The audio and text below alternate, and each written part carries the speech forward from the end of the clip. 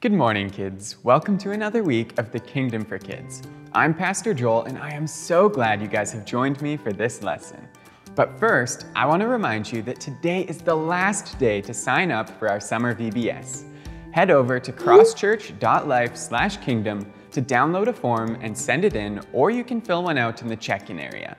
I am so excited to be with you guys and learn about the Beatitudes. But today, we are talking about prayer and learning that God answers our prayers. In the book of Matthew, Jesus gives us a great promise. Jesus says in Matthew chapter 7, verses 7 to 8, "Ask and it will be given to you, seek and you will find. Knock and the door will be opened to you. For everyone who asks receives, he who seeks finds, and to him who knocks the door will be opened." Jesus tells us that if we seek, it will be given to us. Does that mean that we can ask for whatever we want and it will be given to us? Maybe like a new toy or a big bag of candy? No, it isn't a free shopping trip at our favorite toy store. This promise is for when we ask for things that are in God's plan for us. There are lots of things that we could ask for that are not good things, but God hears our prayers and gives us what is best for us, just like a father gives what is best to his children. Jesus talks about this in the next verses of Matthew chapter 7. "Which of you, if his son asks for bread, will give him a stone?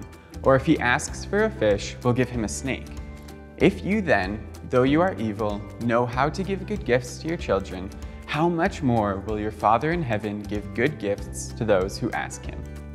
Jesus is saying that just like a father gives his children what is good for them, God does the same for us, but in an even better way. He gives these things to those who ask him. That's why he tells us to ask, seek, and knock. God knows everything, and so he knows what is best for us, way better than what we think we need. In fact, we sometimes think that we can save ourselves from our sin and forget that we need the best gift ever to save us. That is Jesus. Even when we didn't know what we needed, God sent Jesus to die on the cross for us so that we can be forgiven for our sins. God knows what is best for us. We need to be asking for the things of God's will. That means things that are in God's plan. Pastor Allen is currently preaching about wisdom and how important it is. Wisdom is the strength and knowledge that comes from God to go through life. It is the ability to discern what is good and what is bad according to God's standard. It isn't from ourselves. Wisdom comes from God. So we ask God for wisdom. In fact, God wants us to ask for wisdom. In the book of James, chapter 1, verse 5, it says, "If any of you lacks wisdom, he should ask God, who gives generously to all without finding fault, and it will be given to him." We ask God for wisdom by praying for wisdom, and we know that God hears our prayers. That's what he promises. So do you guys think that we should just ask God for wisdom once and wait around until he gives it to us? Or do you think that while we ask, we should also seek? That's right, we should seek too. While we ask God to give us wisdom, we need to seek God's wisdom. We do this by reading our Bibles and learning from parents and Sunday school teachers. When we want the things that God wants for us, we want to seek after them and not just wait around doing nothing. Wisdom is so important for us to ask God for, and we know that God hears our prayers. Let's go talk to Jimmy and Mr. Alfred.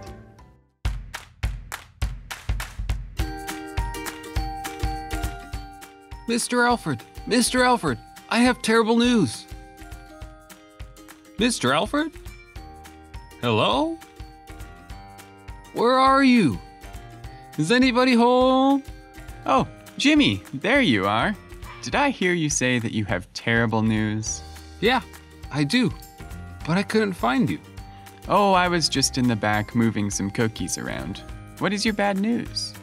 I asked my parents for 100 cookies for my birthday. And guess what I got? I don't know. One cookie.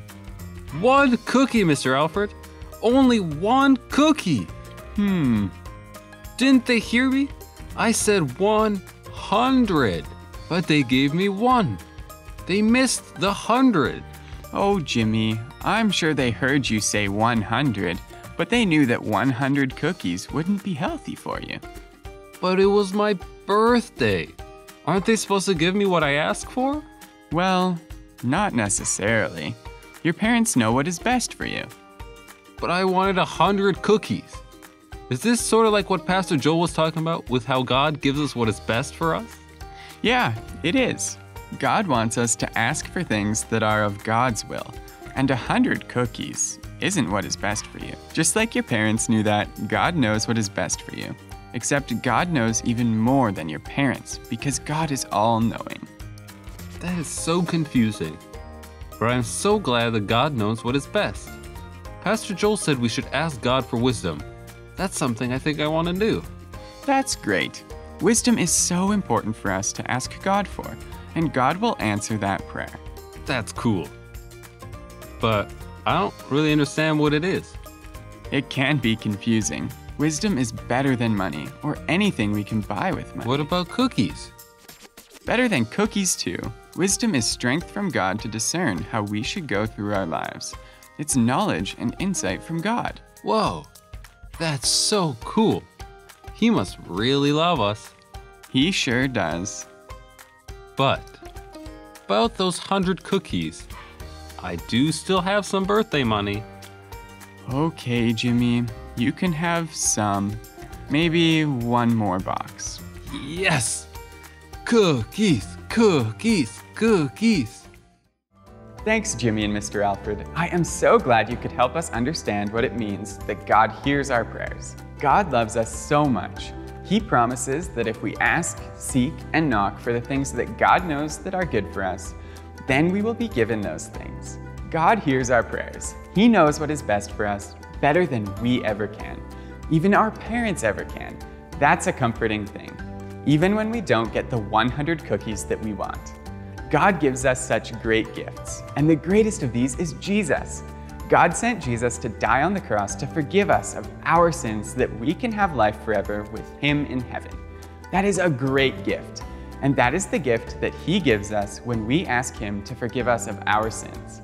I hope you have a great week. Bye.